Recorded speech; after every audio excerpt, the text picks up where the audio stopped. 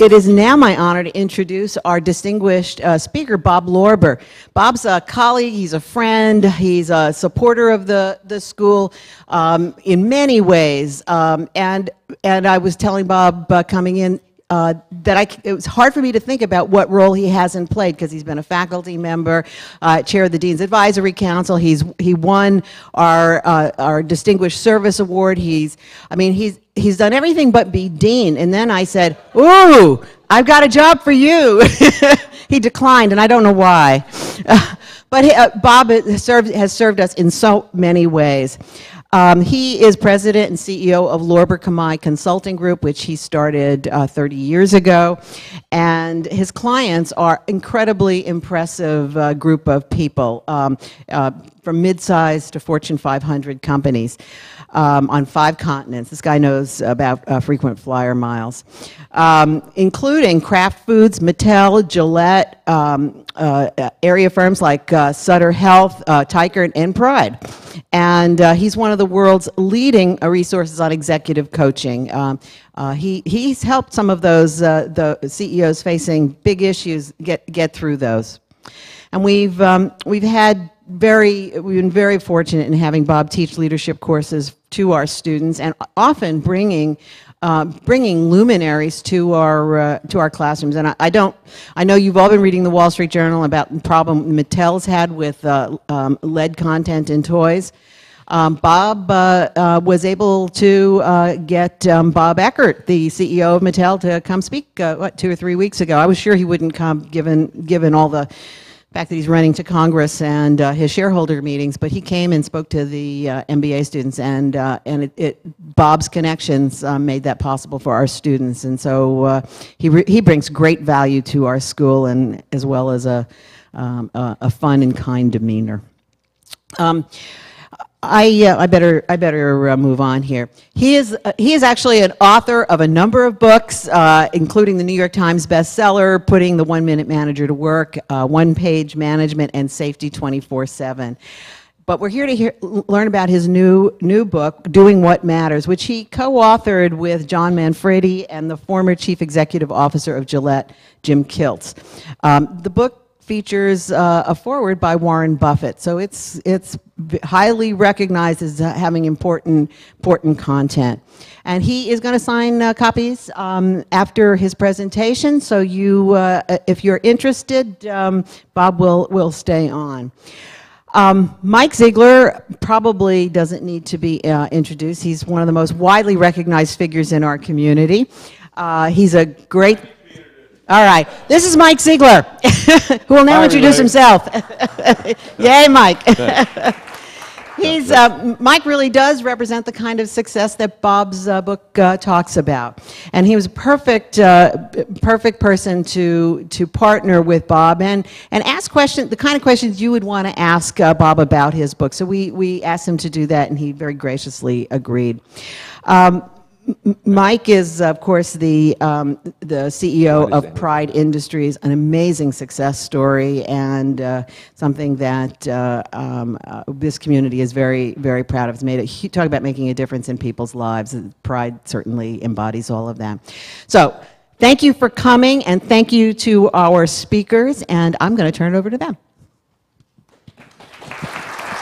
You want me to start? Or do you want to start? Morning, everybody. I have any idea what a distraction this guy is. Yeah, we get up and talk. I love him with all my heart. Hey, happy Thanksgiving, right? You know, for all of us, on our worst day, don't we have a lot to be thankful for? Think about it. Right. So, happy Thanksgiving, everybody. Bob asked me to be the moderator this morning. Bob and I have been friends for many, many years. What I would tell you, he's a PhD, right? So yeah.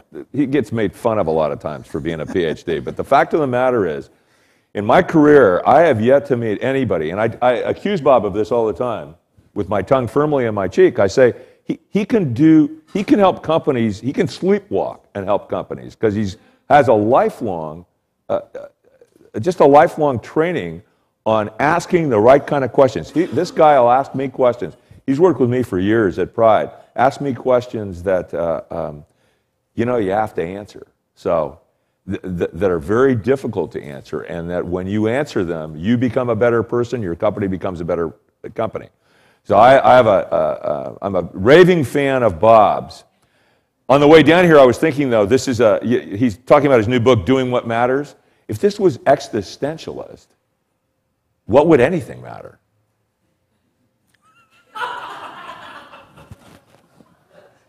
So with all that said, if you know about Gillette and the last 5 years of Gillette during Jim Kilt's leadership there, Gillette went from an $8 billion top-line revenue company to an $11 billion company. Its profit went from $1.7 billion, this is in 5 years, $1.7 billion to over $3 billion. Its earnings per share, for you public company freaks, earnings per share went from 99 cents a share to, I think, 209 a share, and it doubled its money spent on capital improvements, doubled the return for the company during Kiltz's tenure. So this is a pretty special guy. Bob was there the entire time helping him, and Kiltz talks freely about his use of consultants. So the first question I would have for Bob is, you know, how did you meet Jim? And how did you get him to write a book? So I guess what we're going to do, by the way, is I know you had asked about the slides. Are you going to answer that question? I am. I am. And you can see how this. We got what 40 minutes left, so I'm going to try to answer the question. Your time. So I know that you wanted us to do the slides first. We're not. We're going to start with the dialogue with Mike, which I think will be more interesting. I'll spend a few minutes on some of the slides. Most of the information is in the book, so please buy lots of copies of the book. Jim will be happy. The fundamental question my mom asks is, "Where's your name on the book?" Where? Let's see. Can you see it? The important thing is I own a third. I do own a third. Let me get to Mike's question, and then there's a few things I'd like to share with you this morning. I met Jim in 1989. Jim was the president of Kraft USA, right after Philip Morris had purchased Kraft. I actually was in there working with the head of worldwide operations, working on performance and productivity, which for most of my business career was my passion, you know, how to really improve performance and productivity inside of companies. I was working with a gentleman who reported to him by the name of Dick Bailey, who ultimately became CEO of Dean Foods, working with his leadership team. Jim came in one day and heard some of the things we were doing and said, "You're not working for Bailey anymore, you're working for me." And if you know Jim, that's how Jim, you just go, "Yes, sir." Anyway, I worked with Jim through all the years at Kraft. Then he went to Nabisco, and then we reconnected when he went to Gillette. During the years at Gillette, I went to him one day and I said, "Jim, I know believe it or not, was a fairly low profile, not a big ego guy. So here's a guy who ran Kraft, Nabisco, and Procter & Gamble. And I said, you have so many concepts that are so valuable.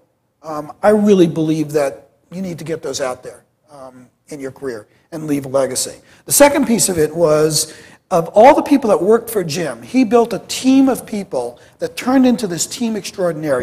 We brought Bob Eckert here, CEO of Mattel. Rick Lenny was here last year, as you know, and he also came last week to speak to my students, who is the CEO of Hershey, CEO of Campbell, Sears, Quaker Oats, Bob Morrison. The list goes on. And of these 15 vice presidents I work with, every single one of them became a CEO. And I said, Jim, there's a story here. There's something really important to get out. He said, no, I'm not interested in books. This went on for a long time. He'd had I think he told me, about 500 people who had tried to do a book with him. And one day I was with Ken Blanchard in San Diego, and the phone rings at 6 o'clock in the morning, and Jim, in his classic fashion, said, I've decided to do a book, so get started. That was it. And so that's that is Jim Kiltz. A wonderful man, but the person in charge and a great leader. So I'll leave it at that. And as I said, I would love to share some concepts with you once Mike and I get a little bit through some of our bantering. So what's your next question? Why don't you describe Jim's leadership style? Joan, do you remember what Peter said the other day? That's Joan Mazak over there, who's the head of organizational effectiveness at Rayleigh's, one of our other great companies in the area. And that's her husband, I think. Never met him. Jim's leadership style is one of extreme passion for what he does, incredibly focused on data, and I'd like to talk about that a little bit. Incredibly focused on building a high-performance, things that, again, that seem so obvious. But Jim is an executor.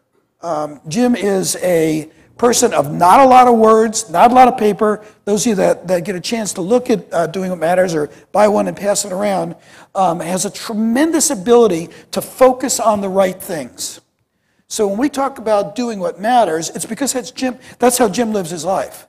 So when when he first starts working with a leadership team, and we put this in Doing What Matters, his first 100 days is absolutely extraordinary. And the first day, the thing that he does is sits down with the leadership team and basically says, here's my style and how I operate, here's my philosophy, and here's my expectations of you. That is day one with the leadership team. And then reverses that and says to the team, what do you need from me? And that's the beginning of his working relationship with the team. Now, his focus, when he starts working as a leader, is let me give you a couple of key areas, which is really where I started working with him. The first thing that Jim does is a huge amount of research on the company. He's a turnaround CEO. So his research, his data, which he gets mostly from public information, and he winds up knowing more about the company than people sitting in the room. And I think we talked about that in some great detail in the book. But the things that he does in the beginning is get real clear about what the culture is and what he would like it to be. And it starts out with a clear sense of this is something you write. Those of you note takers, this is some really brilliant stuff that's not in the book. It is brilliant. You said I was. I've never known you to be pompous. The first brilliant, yes. Pompous, no. Go. Clear sense of purpose, okay, which is all of you in working in your businesses, family business, small business, large business, is getting a clear sense of purpose, and that's the whole thing about vision. That you have a real clear sense of where you're going. My favorite analogy of that is in 1980. When did Peter Ueberroth do the Olympics in LA? It was 84? 84. 1984, I volunteered to serve water on the marathon line at the Olympics. And Ueberroth did a phenomenal job. Actually, he's one of the people being considered for Time Person of the Year. If I remember right, I just happened to see that. Anyway, I went up to a place in Orange County called Coto de Casa, which is in South Orange County, and I went to see the archers. And the archers were standing there like this. They had a pretend bow, a pretend quiver, and a target. And they're just going like this. So I went up to the coach and I said, what are they doing? Aren't they supposed to be shooting arrows at the target? He said to me that if they get a clear picture of that arrow going into the bullseye, their vision of it, it increases the odds of them getting more bullseyes. And that's what Jim understands, which is a clear sense of vision, and then the passion, when he's leading that, is it is repeated over and over and over. He travels all over the world, meets with every team, going over that vision and what we're all about. The second thing is their data system. So if you've got clear accountability, the second piece is Jim is obsessive as a leader about having good measures. So as they pick the 3 to 5 key things that they're working on, they are obsessive about the metrics. There's only 4 things you can measure in an organization. Quantity, how much, quality, how good you're doing, cost, on or off budget, and timeliness. And there's a lot of stuff about cost in the book, which is Jim calls ZOG, zero overhead growth, and again, some pieces that you can read about on your own. But the passion and obsession of a leader to measure the performance.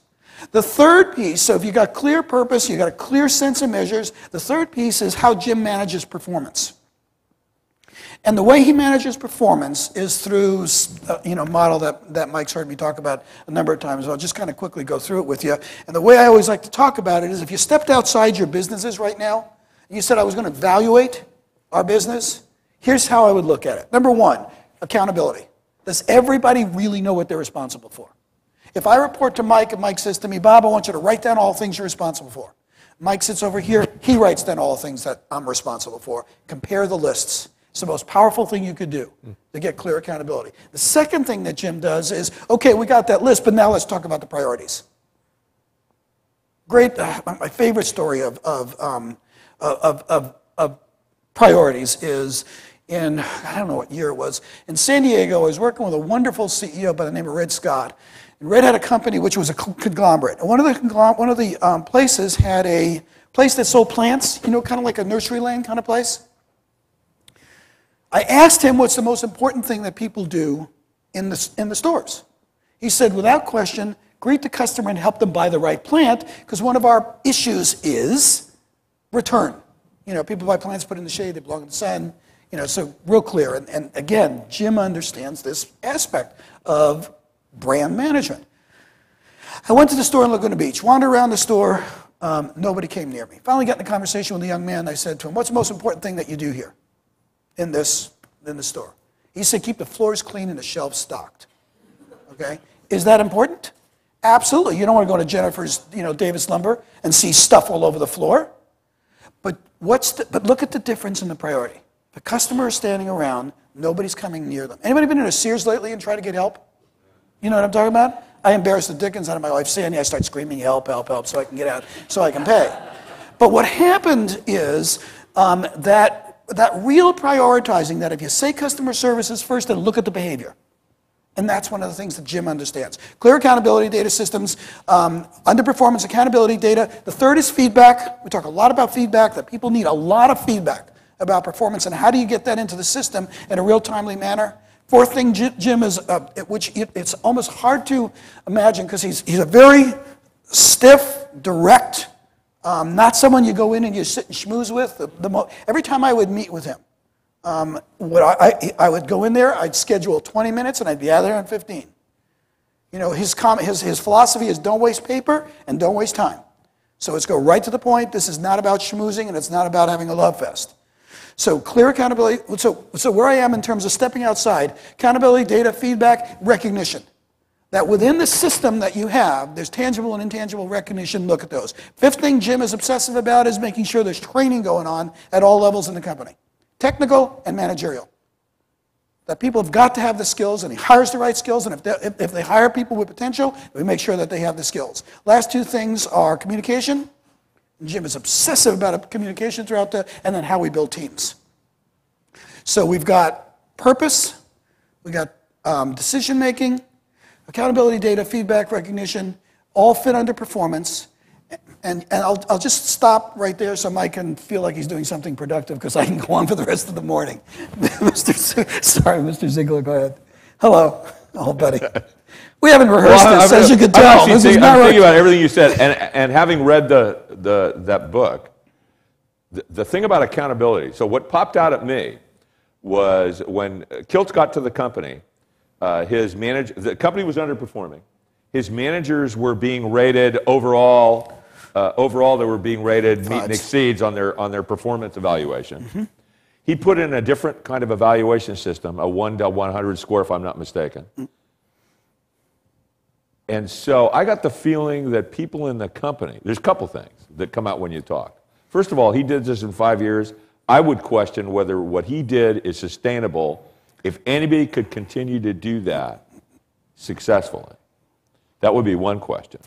I don't have a clue. Yeah, I know that. But the other thing is the accountability. How do people feel who worked for him about that accountability? At first, tremendous resistance. As you look at doing what matters. Pardon? Oh, I thought somebody asked a question. Tremendous resistance at first. Again, as I mentioned to you, when Jim comes in and talks about expectations and how he's going to work, here are very senior people that are about to sit down in a system where they're going to be graded on a quarterly basis. Intense grading. And people go, well, wait a minute, time out. I did this in high school. Well, I'm sorry, one other question. Did he force rank people? I didn't get that. Did he force rank them? No. It was not a forced ranking in terms of here's the top. So everybody could get 100? Everybody could get 100, which you never did. Here's one of the things that, again, we talked about that Mike just clicked in. They had a tremendous human resource, a male version of Joan Mizak. within Gillette. And his name actually was Ned Gillette, G-U-I-L-L-E-T-T, and was at Gillette for 30 years. When Jim first came in, everybody thought they were going to be fired on the senior team. Here comes a new CEO, here comes, so who's going to stay? Everybody had a chance to stay. When he asked the team about performance, and they looked at performance evaluation throughout the company, most of the people were being ranked 4 or 5. You have a grading scale of you're 4 or 5, 1, 2, 3, 4, 5, and the performance of the company was not commensurate. Without getting into too much of the details. And what they changed in the performance system is that a 3 meets performance. And so here's all these people at 4s and 5s, and they're not making their numbers, and they're not making the data. And Jim's saying, how do you reconcile this? So they changed the whole evaluation system to where 3 was outstanding performance. It was meeting performance. 4s or 5s were very rare, which exceeds performance. And again, I think we talked about this in detail. The other thing, which Mike is talking about, is Jim meets one-on-one with all of his direct reports, and they are ranked up to 100%.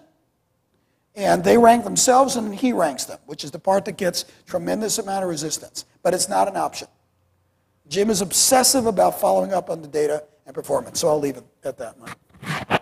You know more about it. And Mike came with me. I had dinner with Jim Kiltz, sitting next, and that is a scary human being.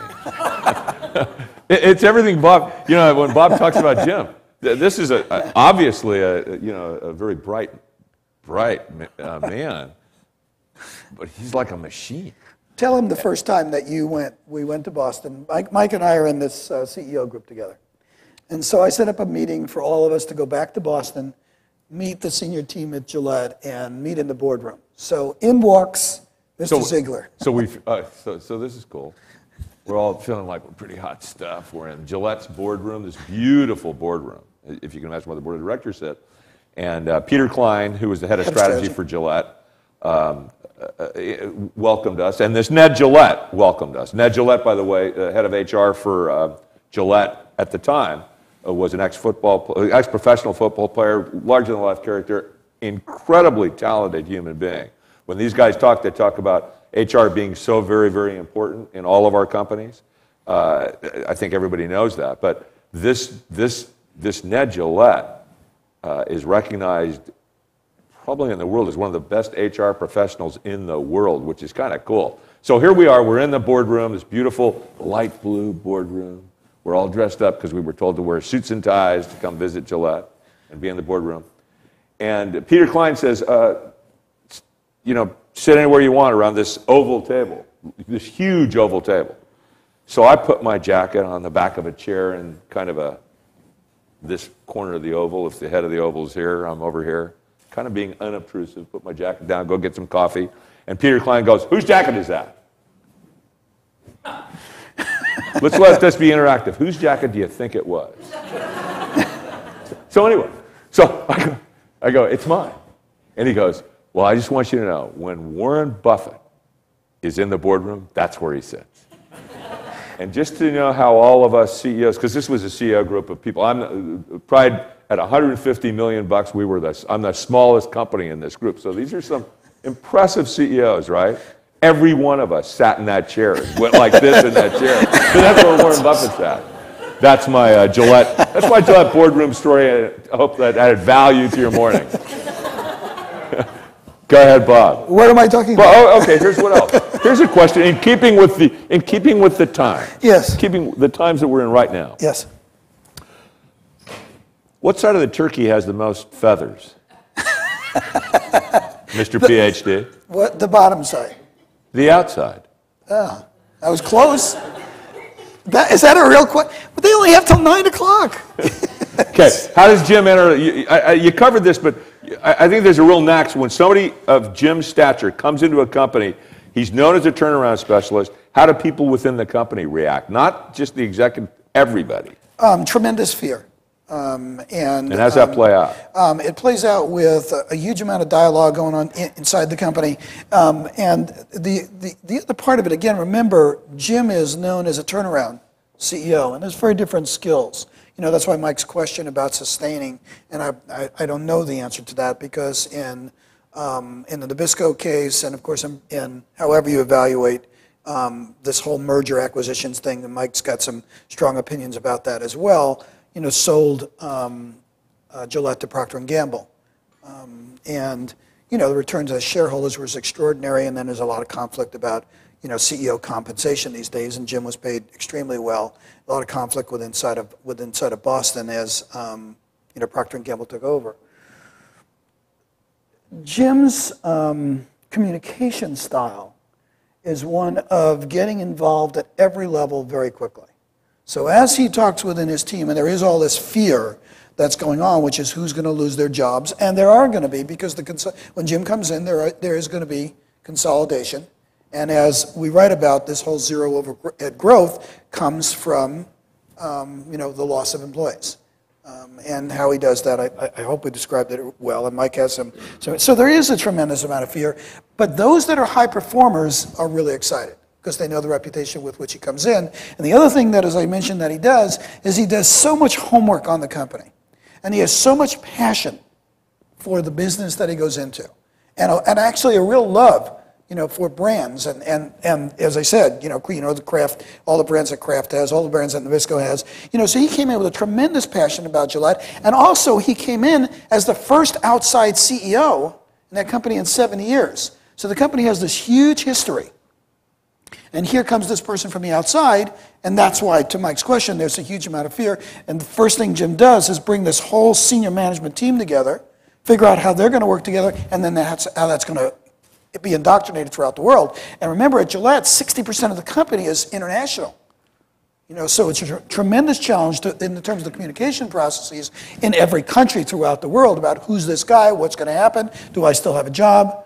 And Jim very quickly gets into the communication aspects of it, video-wise, traveled extensively. And so that's, you know, that's... I have another question. Yes. People, you know, here's a hard-driving person to work for, to report directly to. Yes. So I've met a lot of people who report to him directly, and I have my own feeling. You probably have a better feeling. So I'm sure they all respect him because it would be hard not to. Yes. Do they like him? Oh, this is being videotaped. Yeah. Yeah. It's oh gosh, Mike. Liar. I love you. It's mixed. I mean, I think they do. I didn't get that. I didn't get that feeling. This is being videotaped. Well, it's not a love fest. It is about performance. Jim's passion is about returning equity to the shareholders. That's where his passion is. His passion is about the quality of the business. His passion is about the brand. His passion is about doing things with integrity. One of his major mottos is confronting reality, that we're going to deal with the truth. And that's all we're going to deal with here. So he's a man of absolute, unwavering integrity. What you see is what you got. So most of the people who are interacting with him, there's no game going on. It is really about performance. If you're performing well, he's very easy to work for. But he's going to delegate ultimate authority. It is not about building, as I said, a love fest. It is about building a team of highly competent men and women who work together and are extremely competent in their own talents. So he hires very high talented people, lets them do their business, and pays them incredibly well. He does do that. So if you perform, he is absolutely a wonderful human being to work for. If you want to get paid for effort versus results, you're in the wrong place. He asked me at one point to work with the legal team. They have a very large legal team within Gillette. And there were a lot of upset attorneys about their bonuses and compensation. And what they were upset about was this argument of, I've put a huge amount of hours in and I'm not getting a bonus. And if you remember his philosophy, it is not about effort. That's just your entry fee. It is about performance, and the performance will be measured for every individual and every team. And so the performance is measured as a team, so there's a team part of it, and then there's individual performance. If you're not a high performer, you cannot work on Jim Kilt's team. So I don't know if I answered the question about, do they like him? They have every one of them has tremendous amount of respect for him. And then there's a mixed, actually tomorrow, Saturday, I'm having dinner with his previous head of finance, and Ned Gillette, his head of HR, and their chief operating officer. We're getting together in Laguna Beach for just a little celebration. It's been a while since we've come together. These are high-performing people who have tremendous admiration for Jim Kiltz. So you have to interpret, what the word like means. I mean, I'd much rather work for someone who I knew was going to be fair, straight, although, I love working with him, the walking heart. Anyway, I'm sorry, that's the best I could do with that. That's okay. So doing what matters, if you have to pick off what matters most to Jim, what is it?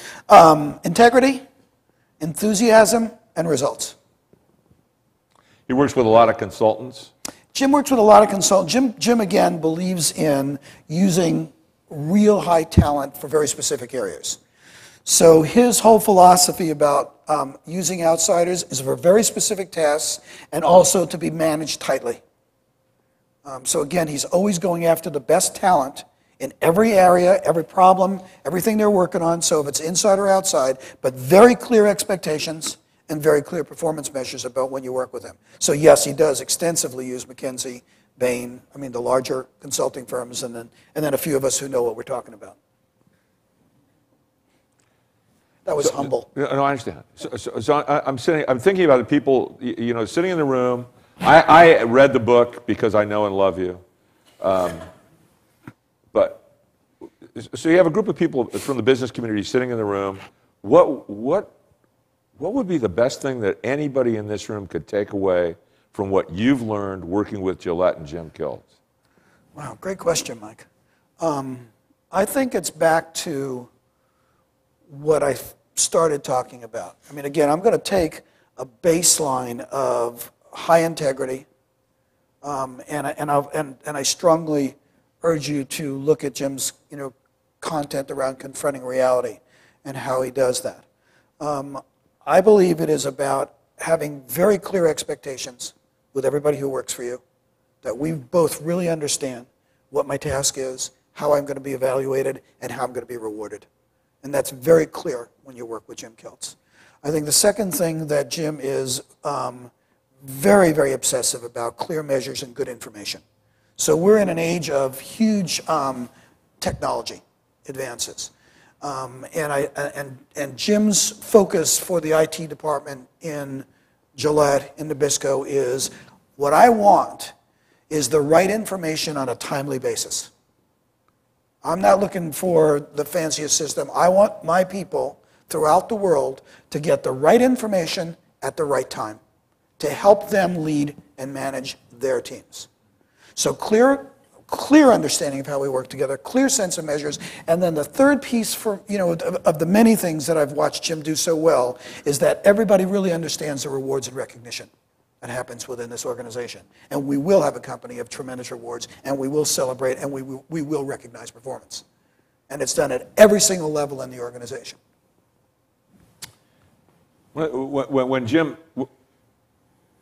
This is a question I have just from listening to you. When Jim sat with his direct reports and they would write what they thought their job was and he would write what their job was, and there was a difference, how did that play out?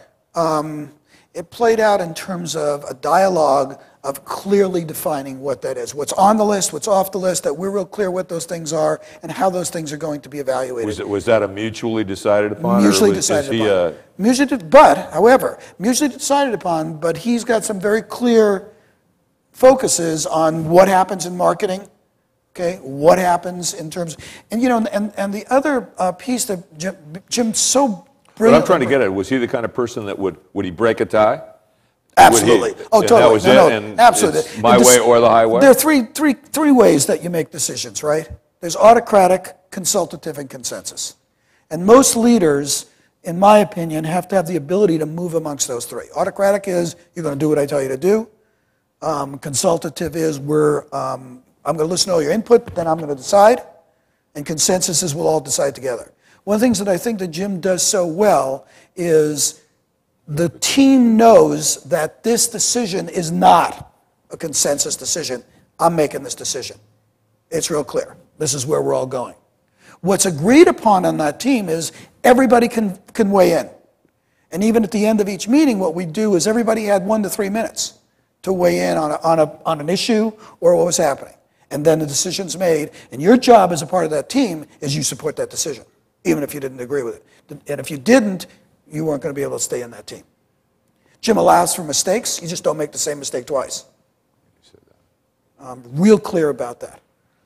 But he's authoritative when he believes he needs to be, and he's, in general, very consultative and really listens to the input of these very smart men and women that he has around him, which I encourage all of you to do, and I think it's common sense organized, right? And not everybody does that. What's important is that I understand the process I'm in.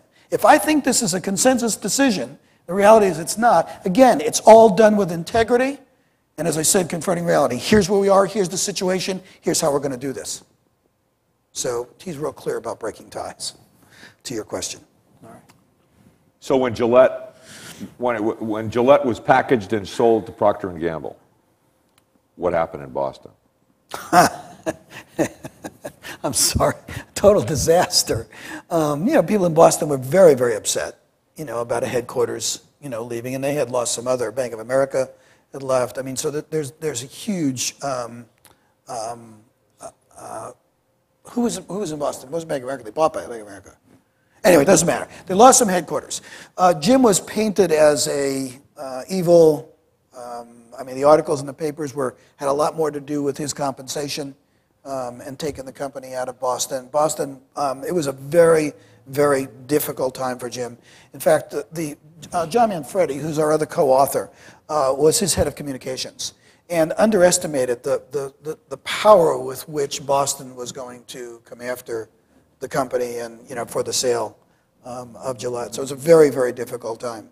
And I think Warren Buffett was a great coach for Jim during that time because it gets real lonely when every time you open up the newspaper, like Alex Gonzalez.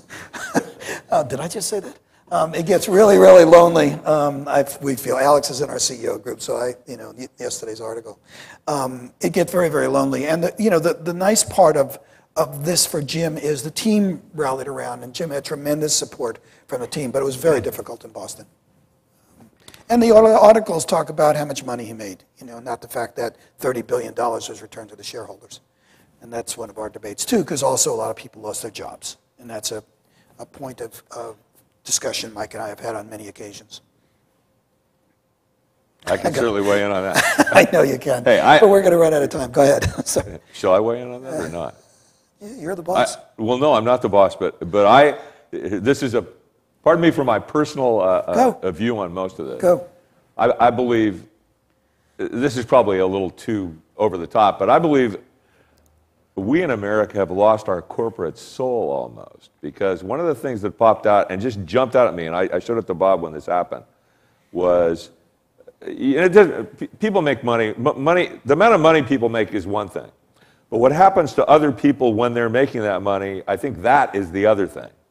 So what jumped out at me was that Jim Kiltz did this great thing. He returned shareholder value, you said $30 billion. He walked away with $170 million, something like $168 million. And in the article I read, it said, and only 6,000 people lost their job. And when I read only 6,000 people lose their job, and when I see how we in America, what's been going on for a long time, ever since corporations have, I work for a nonprofit corporation whose mission is to create jobs. So I come to work, seriously, with a mindset of job creation and a mindset of how do you do all the things that Jim has to do and create jobs. And I believe what happens on the other side of the coin is how do we make a lot of money? And what doesn't get said in all of this, he's there for 5 years. I don't know that that's sustainable, and I don't know how many people had their job at the beginning and how many people lost their job at the end. But I was absolutely captured by, he's walking away with this, and only, we've gotten to a mentality as a society that only 6,000 people lost their job. And how many of us would want to be one of those 6,000 people? And how would we feel about having the company packaged like that? So that's what Bob and I talk about. I don't know if there's a clear answer to that. There's globalization, technology, financial markets is changing everything. But I think if you have a little bit of a different mindset as a society, you might have different outcomes and still make money, still have a good time. Does that make sense? Okay, so we won't debate about that right now. Well, it's not debate. Those of you want to stay. It's my political statement for the morning. But I'm not saying anything's bad. I'm just saying I bet you there's a better way. If it's okay, I would like to just take a couple of minutes and show you a couple of slides, Mike, because again, I want to be very respectful. Pardon? Questions. I will take any questions. I just want to go through. I have another book coming out May 6th. Write this down. This is what I'm very excited about. The book is called "Who Are You and What Do You Want?" And I am really excited about this book. Not that this book is really about Jim and real business. This is about personal leadership and life planning. And it's Meredith Publishing is putting it out May 6th. Who are you? What do you want? But one of Jim's philosophies is right here. Find out what you like to do. Do what you love. Steve and I talked about this. Really find out what you love to do and then do it. So that is, Jim is a CEO that really, really looks at basics and fundamentals. It's all right, Mike. So when Mike asked me that question about what Jim's passion is if you go right there, he really, really focuses on choosing the right team and then focus on fundamentals. And we talked a little bit about leadership. What matters to him, right up front, is confronting reality, which is what's the reality of the Gillette situation? What was the reality of the Nabisco situation before he went in? So he can get the whole team focused on what is it we need to do and then how we're going to do it. So, oops, I'm losing my thingy here. Fundamentals, intellectual integrity is about integrity and confronting reality. And he is, and as Mike met Jim, and Jim is, as I said, fairly, he's about 6'4", gray, very proper, but he loves people who are enthusiastic about what they're doing. Absolutely loves enthusiasm, and the right things matter, which again we've written about. Right team. Yes, sir. What's the circle of doom? The circle of doom is. That's those 6,000 employees. It has to do with where money gets invested. And what happens is, as Jim looks at an organization, you go into a turnaround situation, what people begin to cut is the wrong things. One of the things that gets cut is the advertising and marketing budget. And that's a key part of that, and it's I'll show it to you. But it's really, are you focusing on what really is going to make a difference to the business? And he sees a cycle where people come in, begin to cut costs, and they're cutting the wrong costs. And that's what really it's all about. 9 factors that matter for success. Again, that's fundamentals, which I've talked about. Jim is really about keeping things simple. A, B, C. Here's how we look at this. It's like strategic planning. What strategic planning is? Where are we now? Where do we want to be? And how are we going to get there? So the first phase is taking a real clear look at the situation, the analysis of where Gillette is. Second part is where do we want to go, and then how's this team going to get us there? Fundamentals, which I talk about. When he looks at turnaround companies, which I think every company is, you're always looking at how do you get better, which is, again, are we all doing the right stuff, enthusiasm, taking action, everybody understands what the priorities are. I mentioned intellectual enthusiasm, there's details. This is Ross Perot. Where I come from, if you see a snake, you kill it. At Gillette, what he saw was here you appoint a committee on snakes, and then you hire a consultant on snakes. So it's like, again, he wants to keep it simple and where you got to work. Again, these are all in the book. The right team, as I mentioned to you, Jim is obsessive about putting the right team together and then having a real strong succession plan. That as we move people around and develop people, Jim is obsessed about developing people. Huge amount of effort going into the area that Joan works in, which is organizational effectiveness, that we really are going to develop our people. It's not just cross your arms and see how they're doing. Our responsibility is to help people be successful. So bench strength is critical. Talked about the right team. Jim's process, as you look at your own companies, there is a staff meeting every week, and it doesn't matter where you are in the world, you will participate in that meeting. You'll call in if you're in Australia, but that team meets every week. Then he's got quarterly priorities, which I talked about, and there's quarterly offsites. And the offsites are not only to look at data, which everybody reviews the important priorities and what they're working on, but it's also about the team spending time together. Annual objectives, here's your circle of doom, which is, they increase prices, cut marketing. Trade loading is basically at the end of the month, sending all this product to your customer, and then they're stuck with he eliminated that right away. Huge cost to Gillette. So it's unrealistic objectives, building overhead and capital, sales shortfall, increase prices, cut marketing. That's what he went after to change. Avoiding the circle, here's what he did in terms of avoiding it. Real growth, control costs, ZOG is what he calls zero overhead growth, key measures, focus on market share, and invest in marketing. So if you're a brand, if you got a brand, you've got to have your name out there. You open up a newspaper every week and you're going to see Ace Hardware. Excuse me, Davis Lumber and Hardware. I'm still from the old days. It's okay to say Ace. Day one, which I mentioned to you, Jim had a 100-day plan. There's a book out called The 90-Day Plan. From day one, confront reality, clear description of him as a leader, what his philosophy, his expectations, and then their operating model. And I know I'm at 9 o'clock, and Mike said, we would take a couple of questions if you want to stay, is having a very straightforward strategic plan, an operating plan. Every single executive had annual objectives. They're reviewed quarterly. And everybody's very clear about the rewards and recognition tied to these plans and these processes. And each individual plan tied into the overall strategic plan.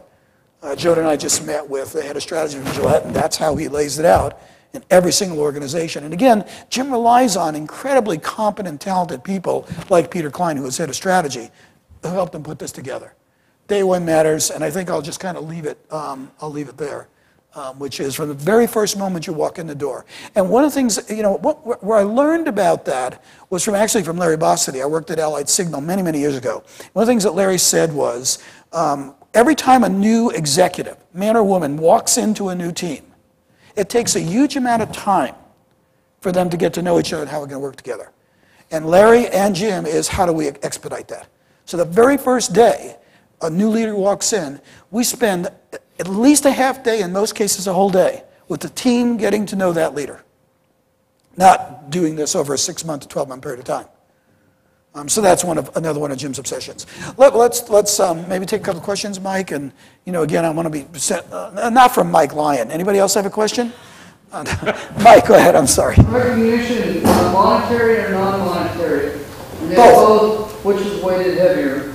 Both lines. Well, my opinion about that, Mike, is the intangible is much more powerful. Now, a lot of people work for Jim because there's huge rewards at the end of the day, but the reality about recognition is the tangible, the money, you can only, unless you're in sales, you can only do that so often.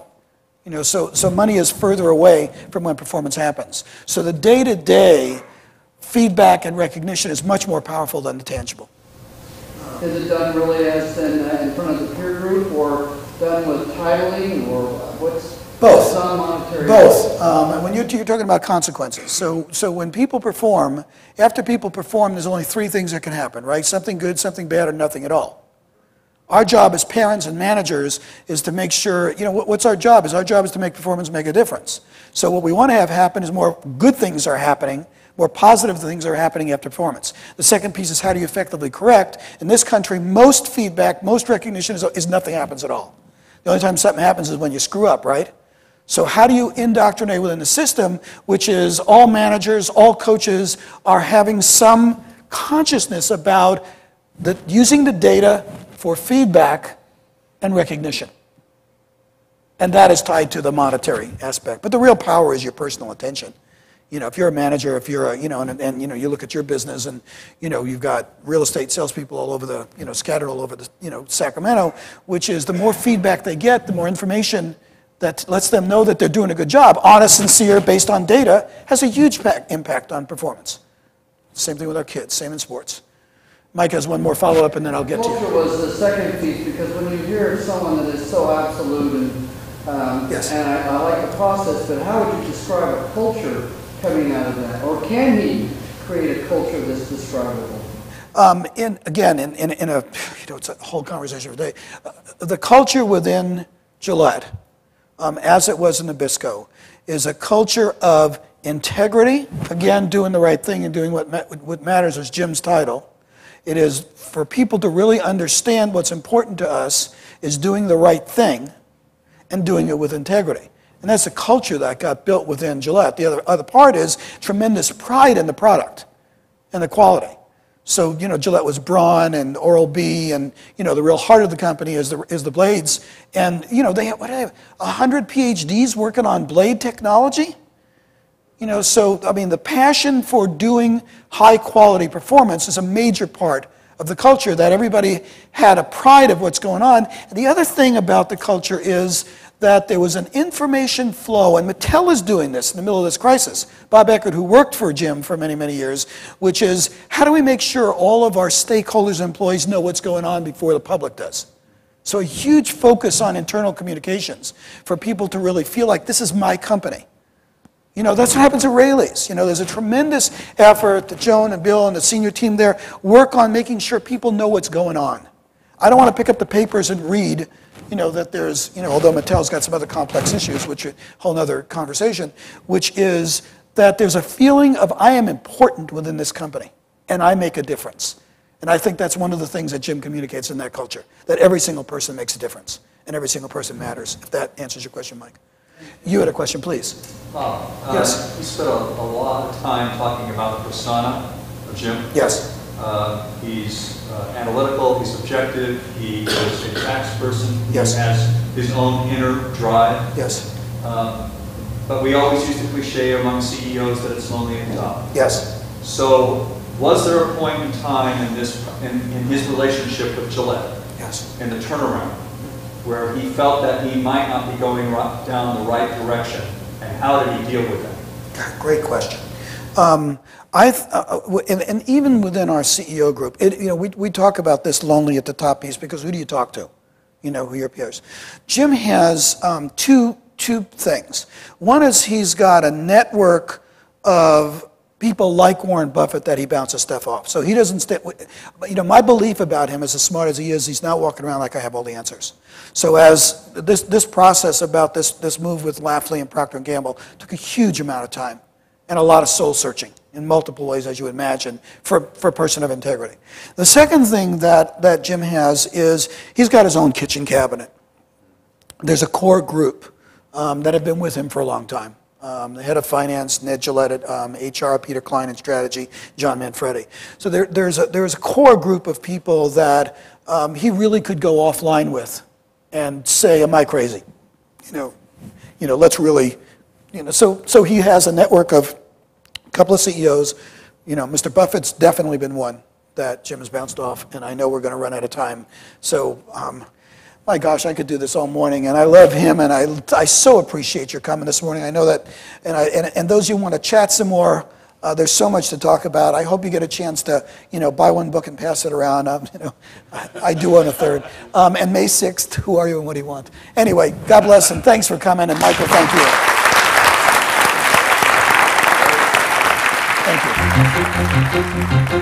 Thank you.